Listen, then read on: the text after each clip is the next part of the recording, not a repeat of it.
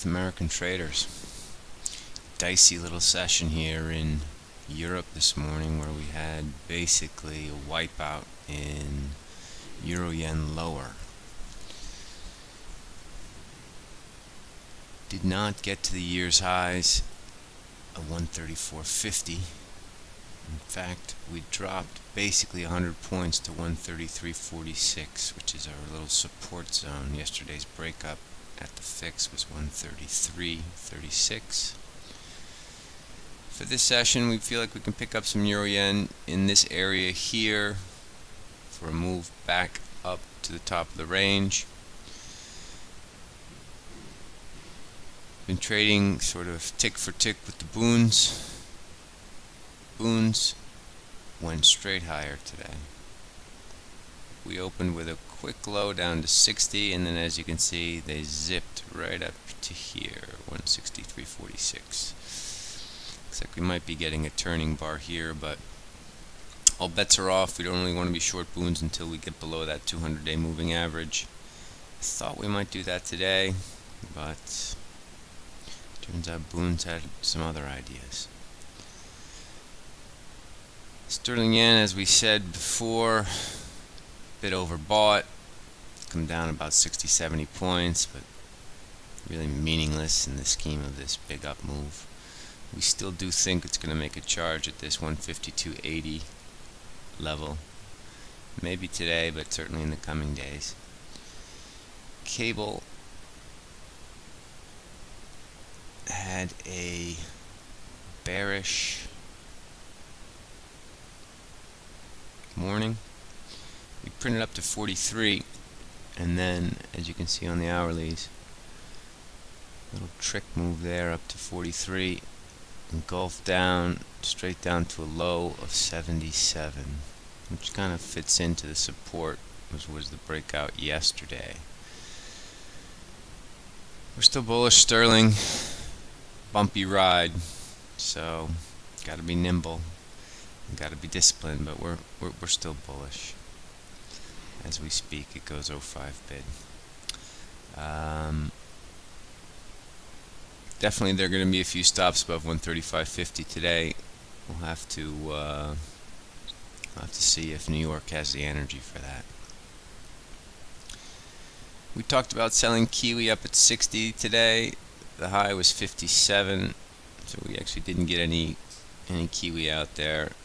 Turn bar here this last hour, so you could even hit a bid here, but your stop has to be above 70, so depending on the risk reward and if you can sell a bit more up here, go ahead and hit a bid, but we'll see. Dollar CAD, we got lots of data out today. I gotta say, if it's negative GDP and employment today, this 129.15 area, very, very important. 200 days up there at 64, so there's room to breathe as we go up that way. And if the data is positive today for Canada, we'll go back to our old friend CAD yen, and we'll have some entries topside CAD yen if the data is negative. As you can see, we've retraced from a 57 high, but we're still definitely in the higher highs, higher lows area. Accumulation is the way to go, I think. Here in the 20s, although you do want to be square going into this number, probably the best strategy would be just leave a stop above for the number. And if it's a strong one, try and ride that wave. Dollar max, we talked about it, it's happening. Broke this 67.80 level a bit early in the day to get stuck into dollar max. Looks like an accumulation now. You can buy it sort of 67.30 down to 65.30 for a push higher. Watch the dollar CAD price action. There is some correlation between the two of those. Lastly, let's just take a quick look at stocks. All over the map last couple of days, but pretty bearish morning.